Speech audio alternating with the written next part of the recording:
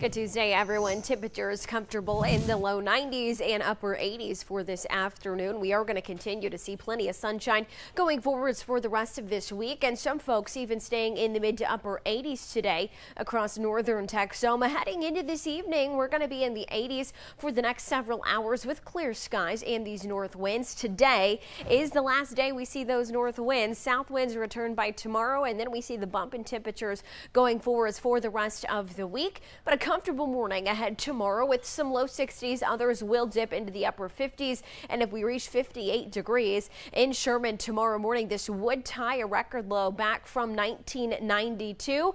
At the bus stop at the morning, it will be chilly. Temperatures generally around 60 degrees with some low 90s. On the way by the afternoon with low humidity, and looking ahead, more triple-digit heat. We'll talk more about that area of high pressure and what it means for our rain chances coming up tonight.